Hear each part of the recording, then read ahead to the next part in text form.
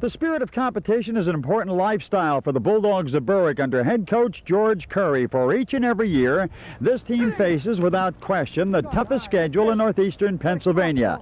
Last year, that schedule produced an overall record of 7 wins, 3 losses, and 1 tie. And they were not pleased with the overall results. This year, they look to bounce back, top that record, and take a shot at a championship. We had a shot at last year. Things just didn't go our way. There was always a little luck involved in the championship.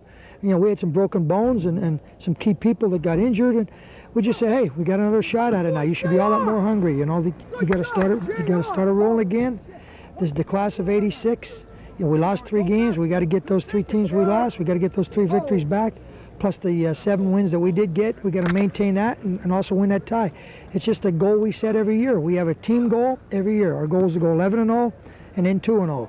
Well, there it is, 30 minutes to kick off a preview of the upcoming 1986 high school football season. For photographer-editor Mark Albrecht, photographer Mike Ramplevich, and reporters Sid Michaels and Scott Masteller, this is Jim Miller saying thanks so very much for watching and enjoy the upcoming 1986 high school football season.